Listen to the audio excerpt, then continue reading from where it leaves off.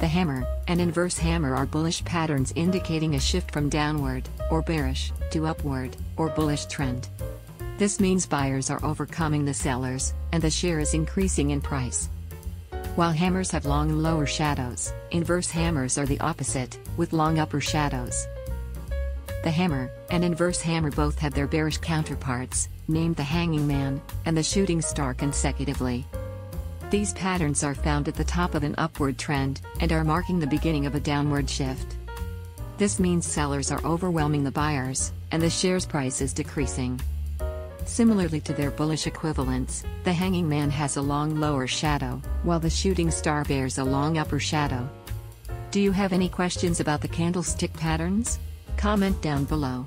Thank you for watching.